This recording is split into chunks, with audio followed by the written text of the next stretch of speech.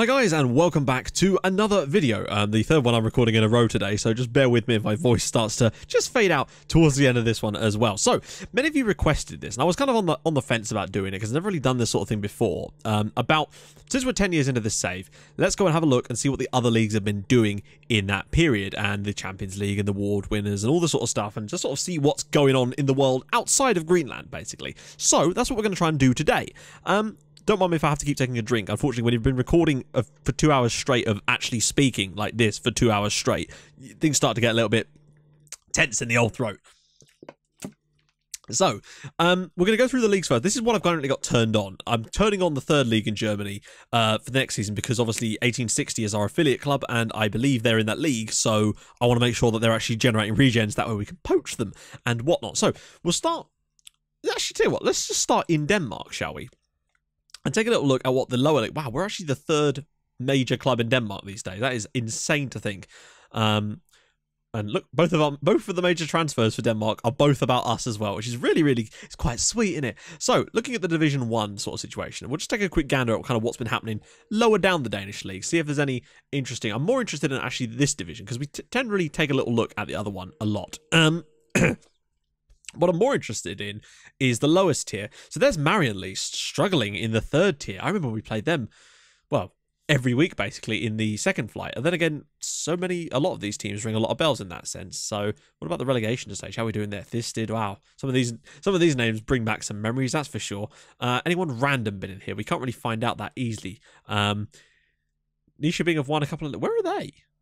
I didn't remember seeing them unless they're in the second tier now. Is there any rando teams in this league as well? Ah, there they are, yeah. Getting relegated with Jammerbucht. Okay. Næstved, Frem, Helsinger, Schellerup. They never quite managed to get out of the league. It's a shame. I always felt like they came close a few times. Sunnius back up again in our league next year, despite having the worst goal difference of the top three. Some of these teams have had some damn good seasons and probably won't go up. Then again, they have to play against AC Horsens, who are absolute bobbins. So there is that as an option. Anyway, let's move out of Denmark now and over to one of the other leagues. I'm going to use this menu each time to actually do this bit, just so it's just easier. So looking at the Premier League, this is going to be an interesting one. Now, I didn't turn this on until... Ooh, I actually don't know. You'll see when I turned it on. We can see how far we go back in it. So, yeah, I turned it on in 22-23. So we'll go back to there. Man City won it. What a huge surprise with Villa, Leeds and Swansea being relegated from it. Not a huge surprise there either. I don't suppose we're going to see too many huge surprises. City won it again. 96 points. That is some... God, Man United lost the league title with 89 points. Chelsea had 87 points and came third in the league. Imagine that. Brighton relegated, Sunderland relegated. Middlesbrough got 16 points. Trying to break a new record there, apparently. Man United won it with 91 points the next year. Anyone random? Brentford were relegated. Wow, Brentford got 16 points and still didn't finish bottom because Burnley got 15 points. I find that the league tends to do this after a while. The gap between top and bottom, it gets so bizarrely huge. 98 points for Manchester United that year. Brighton bottom with West Ham and West Brom. No huge surprises though. And this season, Chelsea came top. Man City, wow, Chelsea actually won it with 9. Wow, huge gap there. Leicester qualified. Huddersfield, Brentford, and Leeds go down. Interesting. Okay, let's take a little gander at the Championship while we're here. We don't want to see the playoffs. We'll be able to tell from the league who's gone up and whatnot. West Brom will promote. Hang on, we'll go back to where we were. So Watford have been promoted. Huddersfield, Hull City, Rotherham and Blackburn went down. Well, I'm more interested in the bottom of the league, really, because we already know who went up because they were relegated from the Premier League the following season most years. Wigan, Ipswich and Doncaster going down that year. Okay. Wow, Brentford actually won the league. Norwich, Peterborough, Norwich and Peterborough, and Sheffield United went down. Any rando clubs in this league? I didn't see any. Birmingham, QPR and Wigan went down. Fulham not having a good time. They don't seem to do that well on FM. It's a shame. Model it better. Derby, Norwich and Rotherham go down. But they've not got like stupidly low points tallies like you'd see sometimes in these saves. So that's kind of it for England really. The other ones will have been on a little bit longer. I've kind of flipped the leagues around quite a lot.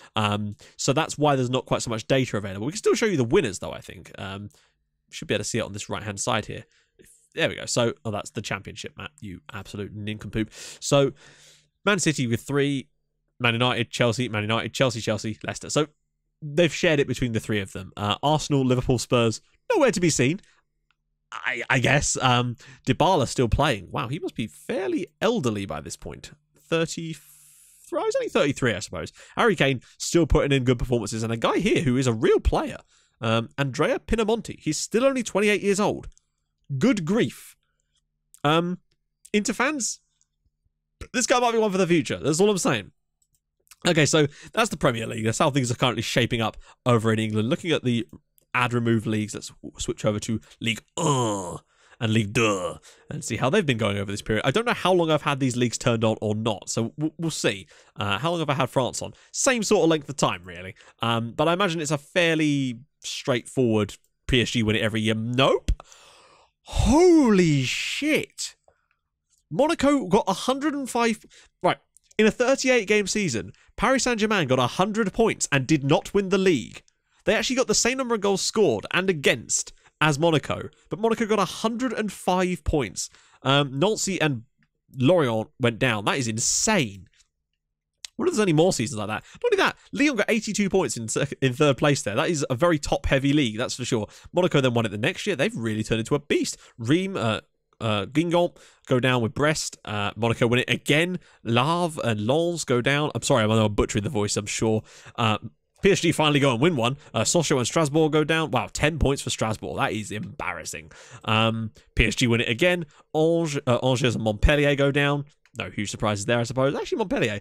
And this season, Paris Saint-Germain with 99 points have won the league again. Those two just battling it out, basically. It's basically like us and what's the other team that we're talking about? SD Copenhagen. Yeah, there you go. Nancy, Cannes, and Amiens also go down that season. Okay, so, you know, a fairly as you would have expected from this league. I think there's really no huge surprises in it, to be honest.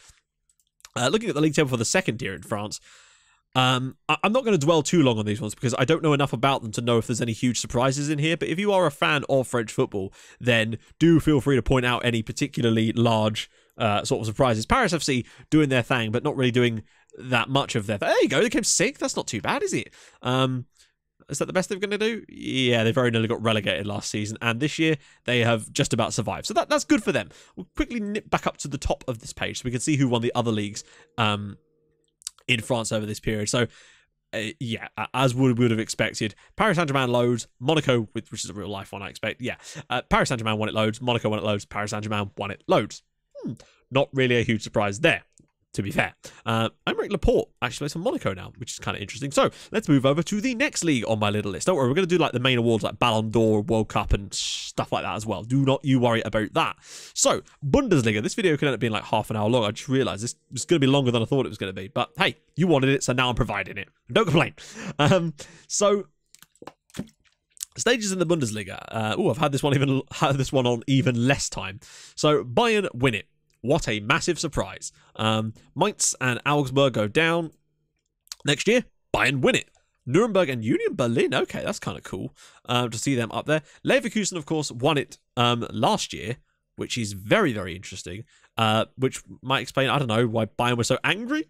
Ingolstadt, Frankfurt, and Darmstadt. Wow, Darmstadt got 9 points all season. Minus 70 goal difference. That is abysmal. And this season, well, wow. Leverkusen, the defending champions, only got 57 points. Bayern once again did not win it. Stuttgart, Freiburg, and Kaiserslautern go down. But that is surprising. Bayern have sort of just a tiny little bit slipped off the edge of things a little bit over the past few seasons. So in the second tier, I'm mainly looking out to see how well St. Pauli have done in this period. So again, if you're an expert on German football and you notice anything crazy going on in these leagues, then do feel free to let me know in the comments. Mainz, of course, going up there. Sandhausen and Sunnerhof Groschapach. Apologies, I know I'm butchering them. It's difficult, all right? And Magdeburg, Dynamo Dresden, Duisburg. Well, Dresden were up there then. So I wish that Pauli would finally just get out of this league. Ideally upwards. Essen and Hansa Rostock. Okay, so nothing hugely surprising there as far as I can tell, but that's fine. I assume that when we go to look at the other leagues, I think we already did this once before, we were able to see pretty clearly that Bayern had won it every single season until Leverkusen won it, and now Schalke have won it. So at least the German league is finally spreading out a little bit. It's dominated by regions, but Maximilian Meyer is still at Schalke, which is kind of interesting. Not monitored. Oh, hello. That's Alexander Zinchenko, the Man City guy, or current Man City guy. I wonder if he's actually always been at RB Leipzig. No, he has been around the block a little bit, it would appear. 30-year-old Ukrainian. He has been to... where has he been to? Been to Real Betis for free, and then signed for Leipzig 2 years later for 18 million. Nice one, City. Let's move along to Serie A. Right, okay, that's fine. I think I might have had this one a little bit longer. Probably not, because I'm going to regret this immediately. And 1 year. Good. Inter have won it. Spal, Brescia, and Crotone have gone down. And this season, Milan have won it. Inter, Roma, and Juventus came second. No huge surprises in there. Spezia in the top flight. Okay. Sassuolo relegated. That's about all I can really show you on that one. I'm sorry about this. Some of these leagues I didn't turn on until we got back into Europe again, because it didn't make any sense to do that. Carpi getting relegated again. I feel like weren't they a top flight side a few years ago? Benevento struggling down there as well, along with Frosinone, Spal, quite a few of these, I suppose. Catania, Empoli, all being relegated. We can have a look at the proper thing, though, so we can see at least who's won the league in this period. Sorry about this.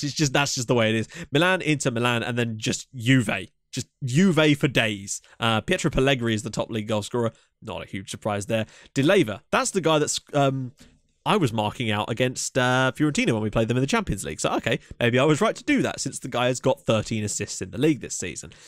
Udinese, they qualified for the Champions League last year, but this year, not quite so good on that front. Okay, so moving on from Italy over into... where we go next? Let's go to Norway. This one might well have been on for a few years. I feel like this one's been on for a few years, so we might have a little bit more data to go with this time. There we go. It's a bit better.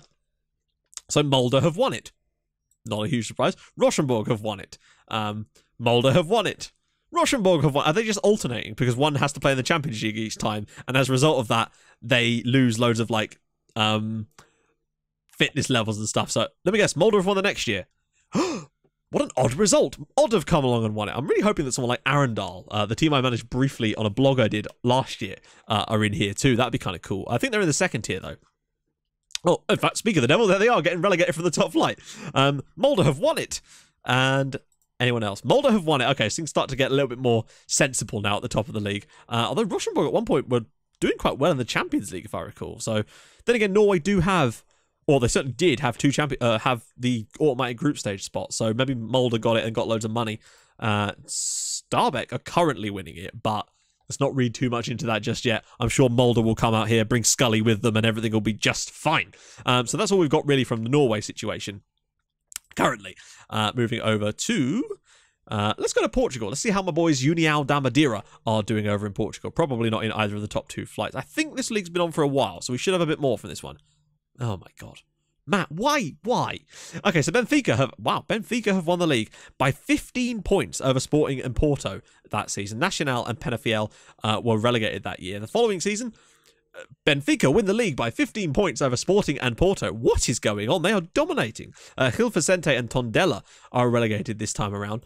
The next year, Benfica win the league by 9 points this time over Porto, but 30 points over Sporting Lisbon. Pacos Ferreira, this must have been when they were...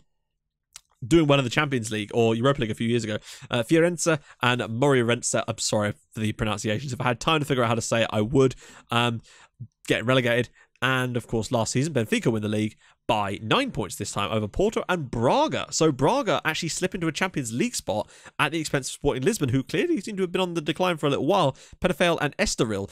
Estoril have a player called Toto, who I was kind of interested in signing, but they wanted a little bit too much money for him, and I just thought, it's not worth it purely for the Africa jokes I could make. So there you go. Benfica have won the league this year by 15 points over Porto, and then, of course, over Braga. Belenenses and Moreirense are relegated as well. Pretty much your standard stuff there. How did União da Madeira... There they are. So they're up there. They're doing all right, I suppose. I assume they're just sort of bouncing around from top to mid-table to top to mid-table. That's kind of how they do things.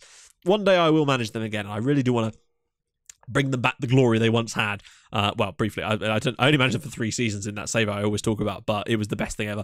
Oh, good lord. So, Sporting win the league, and look at this. Benfica have just dominated it. Absolutely dominated the Portuguese leagues to a absurd level. But weirdly, despite that, no top scorer. This guy called Rui Felix is the top scorer, and he plays for Setúbal? And he's not even a proper striker. So there's that, I suppose. That's Portugal for you, folks. Let's take a look at Spain. Oh, this could be an interesting one. Okay, let's go for La Liga. I assume it's going to have the same problems as many of these other leagues in terms of how long I've actually had the league turned on for. Oh, for goodness sake. So Barcelona won the league. Real Madrid, Atletico, and Sevilla in the Champions League spots. Girona, Gijón, and Alaves relegated. And Atletico have won the league this year. That's not bad over Real Madrid, Barcelona, and Sevilla. And down go Valladolid, Zaragoza, and Getafe. But we can still see who's won the other leagues. And that's kind of the key thing here. So La Liga, Atletico, Barca, Real, Barca, Real, Atletico, the usual lot, basically, with Atletico smattering in a few little titles here and there, which is, it's nice to see. What about the second tier? Who's won that a few times in this period? Deportivo, Las Palmas, Lugo, Alaves, Las Palmas, Malaga. Las Palmas seem to have won it a few times here. Celta Vigo, Eibar, which means Eibar must have been relegated as well, which is actually a little bit surprising if you count me on that one. Okay, so yeah, this is the problem when you have to keep turning leagues on and off. Like, if you wanted to see what the MLS was doing, I'd be able to give you something on that one. That's the wrong button entirely. Right, let's go to add remove leagues. So and the last one is Allsvenskan, the Swedish top flight. This one I feel like has been on for some time, so we can in theory get probably a fairly large. There you go. I feel like maybe it's only remembering a certain number of leagues, because I swear I had the Swedish league on the entire time. But there you go. So Malmö have won it a lot. Sundsvall, Brommapojkarna, and Uster. Fair enough. Malmö win it again. Not a huge surprise. Gefle, Örgryte, Advitaber. Actually, no, Advitaber. That's the guys that we sent Hassan onto on loan. Wow. IFK nearly got relegated. Don't do that, guys. Just don't do that. And wow, they bounced back a little bit. Brommapojkarna, Sundsvall there, Malmö winning the league again. I think pretty certain that Malmö have won it every single year, it would appear. No, they didn't. IFK Norrköping did get a win in there. Kalmar and Halmstad were relegated. What is going on with Göteborg? They are mid-table mediocrity from having won the league in 2017. It's baffling. I love this club, and I'm surprised they've done as badly as they have in this save. Malmö win it again there. Uster and Falkenborg go down. Gothenburg back to where they were again. Malmö win the league again. Not a huge surprise. Östersund, wow, relegated. Brommapojkarna and Södra get relegated as well. And then that's actually quite impressive that Norrköping have come and won a few titles. Then again, they look like a fairly solid side. It's interesting, that's all. Malmö comes second by a long way that year. And again, Göteborg nowhere to be seen. And so far this season, Hammarby are currently top. And the usual situation has kind of resumed itself on this one. We'll just quickly check, see if anyone won it before. ICOR did win it then as well, and that's the real life league, isn't it? When IFK won it in real life. So there's that. So that sort of wraps up the actual other leagues that we've kind of got access to. However, we can still take a look at the Champions League and Europa League. So we'll go with the Europa League first to see who's been winning it over the years. If there's a way of I can never remember how you get to. There's like a. We'll leave it. I think this one doesn't really matter. So we've had Barcelona losing the Europa League final to Bayer Leverkusen. That's interesting. Milan beating Fiorentina in the final. We've had. Oh wait, I'm in Egypt. That's not what's happening at all. Right. Okay. Leverkusen did win the final. Liverpool were beaten by Fiorentina in the final. They were also beaten on penalties by RB Leipzig in the final. Spurs beat Auxerre in the final. RB Leipzig beat Sevilla in the final. Chelsea beat Milan in the final. Lyon won it over Arsenal. Southampton beat... Liverpool have lost 3 Europa League finals so far. I'm sorry, Liverpool fans. What are they doing? That's like the four times Liverpool have lost the Europa League final now. Lyon beat Napoli 4-0 in the Europa League final, and that is crazy. How have Liverpool managed to lose the final 4 times in this period? Hey, I tell you what, let's hope they've won the Champions League in this period to actually sort of keep things nice and sexy. Man United beat Spurs in the Champions League final this season. Milan beat Man City last year. Real Madrid beat Monaco the previous year. Real Madrid beat Monaco the previous year before that. Monaco having a lovely time, but they did win it the year before that. So they've been in 3 successive finals there. PSG beat Man City in the final. Manchester City beat PSG in the final. They also beat Juventus in the final. Atletico have won the Champions League. And Benfica... No way! Sorry, that's actually quite exciting. Benfica have broken the curse of Bela Gutmann. That's actually quite impressive, to be fair. For Benfica to win the Champions League in the first season of this save, they beat Real Madrid in the Champions League final. That is actually crazy. I've never seen that happen. That's in the 17-18 season. They actually won the Champions League in the very first season of this save. See, this is why we do videos like this, so we can find things like this and go, wow! And that's actually quite impressive. we don't really care about the Europa Youth League or anything like that, do we? Really?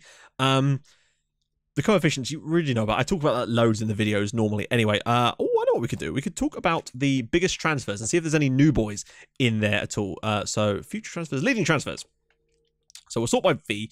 Mbappe's transfer to PSG is still in there, but that's the hard-coded one. But the one from PSG to Manchester City for 164 million, that is not hard-coded. That's from the game. Astibal to PSG, he played against us. I remember him. 124 million. Velasquez to from Manchester United to PSG, 115 million. Dembele to PSG, 103 million. PSG just spending all the monies. Carrera from Dortmund to Bayern Munich. That's the guy that scored the goal in the first leg against us. Before we put 7 goals past them. 102 million. A guy called Dean van Abenen. No, Abeny. I'm guessing probably Dutch. With a name like Abeny. Oh, he's Belgian. Okay, for 22 years old. And they've signed him for 96 million. Arturo Prada. Trying to see if there's any sort of smaller clubs on this list, but there doesn't appear to be. Apart from Leicester City, really. Sociedad, this guy's been on here for ages, though. He signed for Manchester United years ago. This guy, Samir Abdullawi, from Leicester to Manchester United for £78 million. That is a lot of money, to be honest. Not going to lie, that is a lot of bloody money. Okay, so there's that. What I'm going to want to show you now is the awards. So what have we got? How do we find out? Ballon d'Or. Here we go. Right. Ballon d'Ors. Yeah, we'll start with the Ballon d'Or. Where do we get to? So it would have been 2018. So Griezmann actually won the Ballon d'Or ahead of Suarez and Gonzalo Higuain. The following year, Suarez won it ahead of Alexis Sanchez and Antoine Griezmann. No surprises there. The following year, Suarez won it again ahead of Messi and Neymar. Although Neymar was playing for PSG, of course. The following, Lionel Messi won the Ballon d'Or at the age of 34 years old ahead of Eden Hazard and Robert Lewandowski, who would have been 33 years old at the time. That's actually quite impressive. A lot of oldies in here, apart from Hazard. Although he's 32, apparently. Not 32, 32, as in 30 as well. Dybala won it ahead of Neymar, and then Andrea Belotti of Dortmund. Antoine Griezmann then won it ahead of the first region in there, Juan Pereira of Manchester United, and Luis Suarez still in there at 36 years old. Got third in the Ballon d'Or. That's mental. Mbappe finally won it ahead of Andrea Pinamonti, the Chelsea guy, and then Andrea Belotti. And it's weird that it's taken Mbappe that long. Then again, he's still only 26. Then he won it second year in a row ahead of Pereira. And Harry Kane finally got nominated at the age of 32 to win the Ballon d'Or. Didn't get there, though. Ousmane Dembele has finally won it at the age of 29 ahead of Pinamonti. And, of course, Pereira. So there's some other things that we can have a look at here, those other awards. Goalkeepers of the Year. That's kind of an interesting one. Neuer. No surprise. Neuer, Ter Stegen, Courtois, Oblak, Courtois, Oblak, Rulli. So, no regens. Oh, no, there's a regen. I think that might be the only regen that we've had on this list. In this entire save. Only one regen has been... What the hell? Okay, so, yeah, a regen has been nominated for Goalkeeper of the Year. But it's this guy, Dimba, who plays... for Watford. Damn it! Damn it. I was just about to be like, oh my God, we could sign this guy. He plays for a Brazilian club, and he's just signed for Watford for £11 million. Oh, that was last season. Okay. That's so weird to see a Brazilian team's player make a shortlist like that. That's actually very, very impressive for him to do that. I don't know quite why he was nominated. He's not even got any caps for Brazil. Why did he get nominated along with these guys? I don't really understand it, but hey, I'm not knocking it, I'm just saying. Footballers of the Year, it's usually a fairly similar kind of turn up for the books. I just want to kind of grow Suarez, Messi. If you see any regens, Dybala, Griezmann, Mbappe, there's one, Juan Pereira, of course, sneaking up on him there, and he's always been around, but he's not actually won it. It's usually the same types of players that make this one. World Player of the Year. What's the difference? Are they all the same? They all appear to be the same.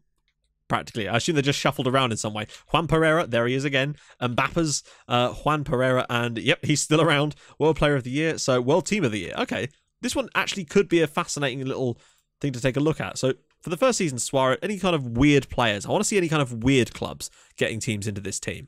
Not weird clubs, but just slightly underrepresented clubs, perhaps. Because Shelny getting in it this year is kind of interesting, I have to say. Anyone else from this? Not really. This is all the same clubs pretty much every season, it's looking like anyway. Trying to see. Arsenal is literally the sort of most obscure club in here, and that's Arsenal, for crying out loud. Yep, all very, very similar here. along the way. A Dortmund player, Belotti, finally got in there, which would explain, he did win the Ballon d'Or, I think. Anyone else? Spurs player, Toby Alderweireld got into the World Team of the Year in 2023. How old is he now? He's the reserve team manager at Metz. That's how old he is. So there's that. Anyone else particularly interesting along this line? No, not really. It's the same. It's literally the same play. Oh, that's all seasons as well. God, Jesus, some of these goal scoring records are absolutely bloody absurd, aren't they? Anything else? Award voting? No, that's kind of that. So we've got the World Cup and the European Championships left to talk about. If I could just remember how to get to those, that would be bloody lovely. We've got World Cup. We'll do the World Cup first. So, well, we can already see here. So Belgium won the 2018 World Cup. That was the prediction from FM from this save. Spain then won. And then Holland, of all people, have won a World Cup. That is actually quite marvellous. Oh, wait. Can we not get like a... I wish you could just... Is there like a tree? Can we look at the second round? There we go. So Holland beat Croatia 4-1 in the final after beating Italy. Are there any sort of surprise teams in here? No, Sweden beat Brazil 3-0 after extra time. They managed to score 3 goals in extra time against Brazil. That is actually somewhat impressive, I have to say. Previous time around, Spain beat Germany 1-0 in the final after beating Denmark 4-2 in the semi. Uruguay reached their own semi with Switzerland being knocked out. Anyway, Canada, read this correctly, Canada reached the second round of the World Cup, but being knocked out fine by Uruguay, but they reached the second round of the World Cup, which means that... I want to see what group Canada are in. They got through a group that had Chile and Australia in. Canada coming up in the world. I guess it's because we had so many regions available for them to pick from. So someone like your Ollie Ikkonens, in the future, Canada might do quite well at the next World Cup. Dr. Congo qualified for it, which is kind of cool. No real huge surprises. Egypt qualified top of a group that had Brazil in it. So there's that as well. That's actually quite cool to see as well. Let's see what it predicted for this year's current World Cup. Obviously, the groups are going to be all wrong and have the wrong teams and whatnot in them, but it's still kind of interesting. Poland qualified in a group with Senegal, which actually was kind of close. Weren't they in the same group in real life? No, they were. Actually, I'm not sure if I think they were, weren't they? Spain and Argentina came through their group with Croatia. Belgium and England qualified from their group. Wow, it's weird that Belgium and England were in the same group as well, with the USA in there. Portugal and Peru qualified in a group with Honduras and Wales. There you go. France and South Korea got out of a group with Mexico and Algeria, and Holland and Bosnia and Herzegovina got out of a group with Uruguay and Japan. Germany and Chile got out of their group, and Italy and Brazil got out of their... Ireland qualified as well. So Ireland, Wales, and England all got into the World Cup. England were the only one that got through, but still, that's nice to see, isn't it? One final thing. We'll take a little look at the... If I can remember where the hell it is. European Championships? This is going to be the one, yeah. So we've had Belgium win it, and we've had Italy win it, and we'll have another one next summer, which, of course, will probably be won by... Belgium have won the World Cup and the European Championships. That's actually fairly impressive. So we'll go back to this one, go to the second round, and we'll put it in the tree, so we can have a little gander here. Italy beat Croatia 3-0. Croatia have done so well. Wales did get through to the second round, though, to be fair to them. Norway, Romania in there as well. Kind of interesting. I want to see who else qualified. We'll take a look. Bosnia and Herzegovina reached the European Championship finals. That is very impressive to see. Anyone else? No one that interesting. Austria did all right as well. Okay, let's take a look at the groups. I'm always interested to see who qualifies for these things these days and see who gets out of their group. So Georgia got there, which is kind of interesting. Scotland didn't get out of their group, unfortunately. Finland came bottom. Macedonia qualified for it as well. Greece and Ireland in their group. Turkey also qualified. Okay, let's do about the most recent one. Wales topped their group. Well done them. Slovenia and Switzerland go out. Czech Republic are in there. Anyone new? Not really. Kind of a similar kind of batch of that. So that's kind of how the world is looking in this save after 10 years. Nothing groundbreaking particularly happening. Unless you count Norway flipping the title back and forth like a hacky sack. But so there is that. We're going to wrap it up here. It's been about half an hour in this video and my voice is really starting to crack. So if you have enjoyed this, and I would say if you want to see this after 20 seasons, but I'm not sure we're going to get to 20 seasons into this save before FM19 comes a rolling around. But I might do another one at the end of that save when things all kind of calm down. So if you do want to see that, drop a like on the video, and just drop a like on the video if you've enjoyed this little look at the world. It's not the sort of video I'd normally do, but you guys wanted it, so here we go.